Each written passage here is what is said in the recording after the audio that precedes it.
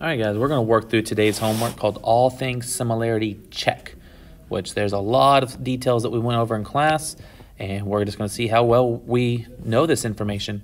The first one is determine if the following triangles are similar. We have three ways we can do that: SAS, SSS, and AA. Remembering that the sides must be proportional and the angles must be equal. And if two angles match, we know they all three match. So this first situation here, well, if that's 90 degrees, this would also be 90 because they have to add up to 180. So we have two angles matching two angles. This would have to be AA. On the second one, we have an angle and a side matching an angle and a side, but we don't have anything else. If we had another angle, we could say AA. If we had another side, still not good, because like if those two sides match, for instance, that's SSA. That's still no bueno. So that wouldn't do it. But as it sits, not enough information. We don't know. Kind of hard to tell because the picture got broken up, but this is a mid segment because it connects two midpoints, which means these lines are parallel. And if the lines are parallel, then the corresponding angles will be equal. Angle, angle. And then here we have parallel lines again, so we know that these angles are corresponding and equal. We have the angle at the top, so angle, angle matches angle, angle. We got another angle, angle. So angle, angles, and NEI, that's all we had there. Nice. Scale map, 1.5 inches represents 5 miles. So we have 1.5 to 5. It says if the distance measured on the map from one town to another is 10.5 inches. So we have inches over miles, so we're going to stay with inches over miles. And then this is the way it's set up. We can just cross multiply. So that's going to be 1.5x equals 5 times 10.5. So 5 times 10.5 is 52.5. Divided by 1.5 is 35. Nice. Here we have a similarity statement that's really important. So let's go through each set of sides and find the ones that are equal. We know that BE, 10, goes with TH, Y, so we know 10 goes with Y. We know that, ET goes with HA, so ET goes with HA. We don't have anything there. We know that TS goes with AN. So TS has to go with AN. That's 8. TS. AN is 4. So we know that 8 goes with 4. That's a 4. We can write a better 4. 8 goes with 4. And then we know that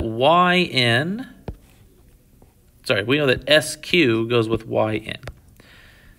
So SQ is X and YN is 5. And I got all of this strictly from the name. I'm going by the name. And so the only complete set I have is this 8 over 4. So I'm going to do two different setups. 10 over Y equals 8 over 4. And 8 over 4 equals X over 5. Both of these must be true. In both cases, what do we do first? We reduce. 8 over 4 is 2 over 1. And then I can reduce horizontally. 2 and 10 becomes 1 and 5. So Y equals 5. Over here, 8 and 4 become 2 and 1. Cross multiply. X equals 10. Once again, we have a name. We must use the name. So like here we have SH. What does SH go with? It goes with KH. So here's KH. So we know SH, 2x plus 3, goes with KH, 3x minus 2. And then we have some pieces marked, like 6 and 6. This would have to be 5 and 5, right? They mark those as equal. So then I know SK, right? SK is 6 plus 6, 12. And that has to go with KO. KO, 5 plus 5 is 10. So if it can be kind of hard to even see what triangles they're talking about, but you have to go by the name, guys. I did all of that based off the name. And I did left shape over right shape every time. Be consistent, use the corresponding pieces, and you're going to be okay. So this is our setup. First things we do is reduce. This would be 6/5. Nothing else we can reduce there, so we cross multiply. 6 times 3x minus 2 equals 5 times 2x plus 3. 18x minus 12 equals 10x plus 15. And so then we have 8x equals 27. So x equals 27 over 8. And that's the final answer. So I went by the names. Corresponding parts have to be proportional when the shapes are similar. Corresponding sides, I should say. On this next picture, number 5, it tells us that those lines are parallel. And if these lines are parallel, then we have our parallel line properties. So the space between parallel lines will always have the same ratio. So x minus 4 over x minus 5, left over right, has to equal 18 over 15. And I did left over right equals left over right. Remember, there's 4 ways you could have done this. You could have done left over left equals right over right. That would have been fine. You could have done right over left equals right over left. That would have been fine. How do you check if your proportion is the same as mine? Look at your cross products. Do you have 18 and x minus 5? And then 15 and x minus 4? If you do, then you wrote the same thing a different way. I'm going to reduce this. Divide by 3 would be 6 and 5. And now I can cross multiply. That'd be 6 times x minus 5 equals 5 times x minus 4. That's going to be 6x minus 30 equals 5x minus 20.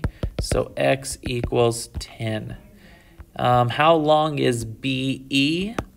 Well, plug in 10. 10 minus 5 is 5. So BE has to be 5. Perfect. All right, this is an angle bisector. Angle bisector rule says that the 2 sides that touch the angle bisector, 11 and 14, have to have the same ratio as the 2 parts of the third side. This one's a higher level question. If that part's x, then how long is the piece we need over here? Well, what if I told you that this was like 6? I'm just making that up. It's not 6. But if that was 6, wouldn't you know that this is 14? Because 20 minus 14 equals, 20 minus 6 equals 14. Yeah. But it's not that. It's x. So if that part is x, how long is the other part? It's 20 minus x. It's 20 minus whatever x is. So we know that 11 over 14, the 2 sides have to have the same ratio as the 2 parts, 20 minus x and x. Can't reduce anything here, so 11x equals 14 times 20 minus x. So 11x equals 280 minus 14x. So 25x equals 280. Divide by 25, you can reduce by 5. That'd be 25.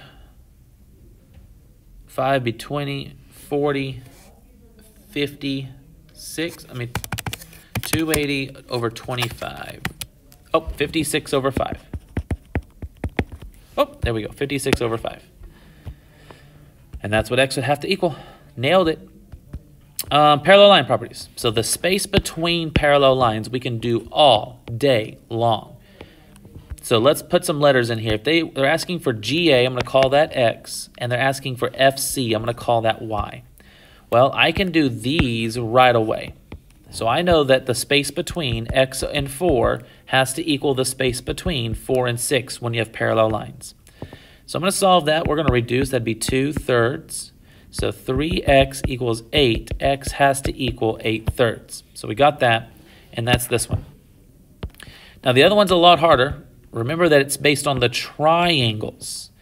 So if I say 3 over y, that's the right side of the triangle. And I'm going to go ahead and draw it out over just so we kind of see it. We have a small triangle that has sides of 4, 3, and x.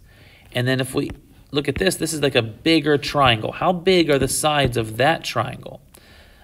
they're x plus 4, y, and 6 plus 4 would be 10. So if I say 3 over y, what does it have to go with? It has to go with 4 over 10. When you use the actual parallel lines, you must focus on the triangles. So if I do small triangle over big triangle, I have to do small triangle over big triangle, 10. And then we reduce that. That'd be 2/5. So 2y equals 15. So y equals 15 over 2, which is our answer there. Anytime you have an extended ratio like this, you need to know what they add up to. These are angles of a quadrilateral. So we know that they add up to 360. They were reduced by something. What did they reduce by? We don't know. But we know that it's the same number every time. So we call that number x, and we re-multiply the x. And we know that the original angles had to be 360. So 18x is 360. So the scale factor, or the thing they reduced by, the GCF, is 20. So the original angles were 40, 140, 80, and 100. Well, what is the biggest, what is the size of the biggest angle? That would be the 140, 7 times 20. And that's the whole thing, guys. So that's a quick overview of most of the properties we talked about today. We're going to keep working on this for a few days. Yeah, a lot of fun.